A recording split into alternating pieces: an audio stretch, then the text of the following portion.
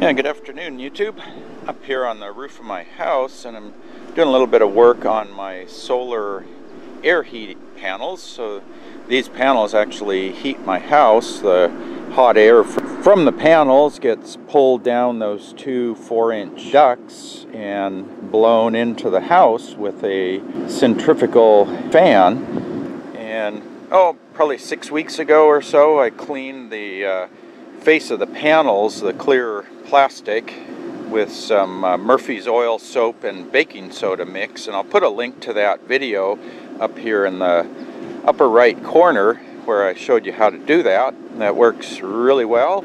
You can actually see the inside. You know, there's the air duct in there, and then there's the hot air panel, or the heating panel. There's a metal sheet in there that collects the heat, and then the air flows over the outside and then behind that sheet. So yeah, there's the two intakes there. There's a couple of 12-volt fans that blow air in, and then it goes into the bottom panel, flows across. That's the one we were looking at there.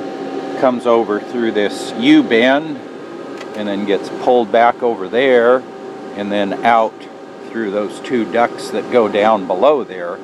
But when I first built these, I used to have some Reflectix insulation stapled across here, and you can see a little remnant of that, but I think the wind and the sun got to it a little bit. It doesn't get much sun back here, only in the very summer where the sun will come in a little bit, but I think it was mainly the wind that was flapping that sheet around, because I only had it anchored here at the top and the bottom.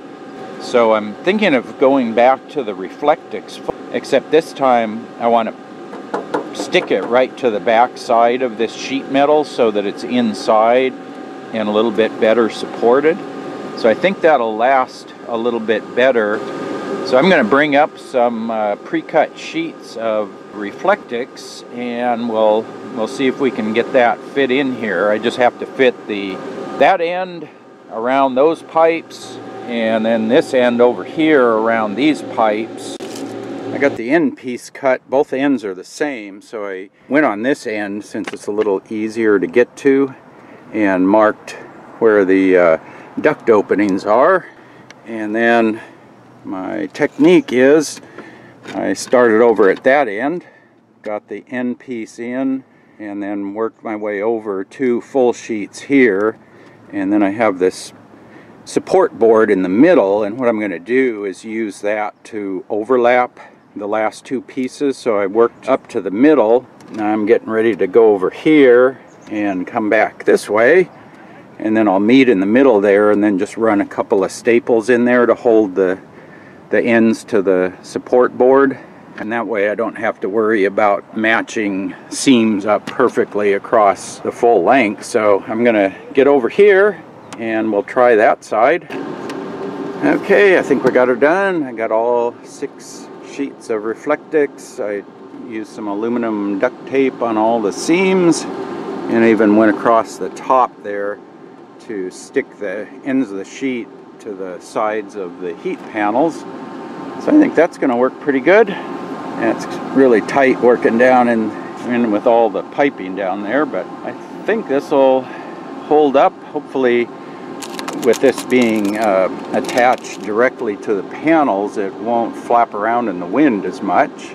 But we get a lot of winds from the north, which is blowing in like this direction here, and you get a cold wind blowing onto the back side of the panels, and that pulls all the heat that's coming out of the front side on the south. So this is mainly to keep the wind from stealing too much heat. So on a sunny, windy day, this should help. On a mild, overcast day, it's not going to do a lot, but hopefully on those cold, sunny, windy days, which we tend to get a lot of, like around here in the afternoon, the wind will pick up.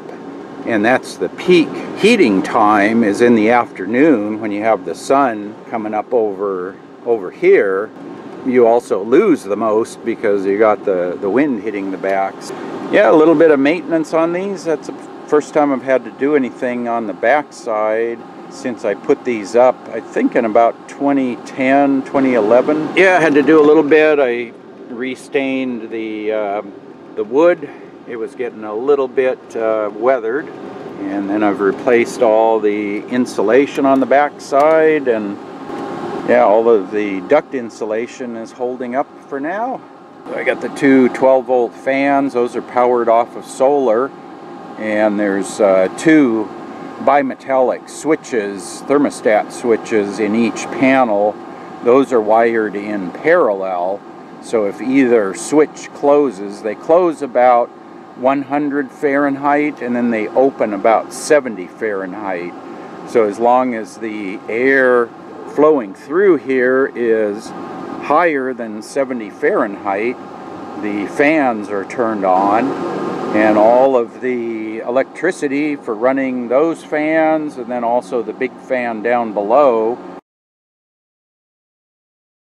is generated with solar panels, and those guys are right there are the solar panels, and then right here is the hot air panel. The sun heats the air in here, and then it hits those things there, converted to electricity, and that's what's powering those fans. So right here you've got hot air and something to move the hot air with.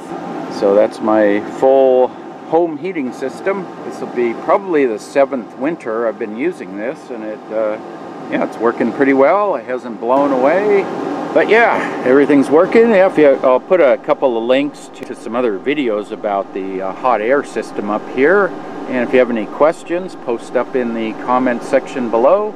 And as always, thanks for watching.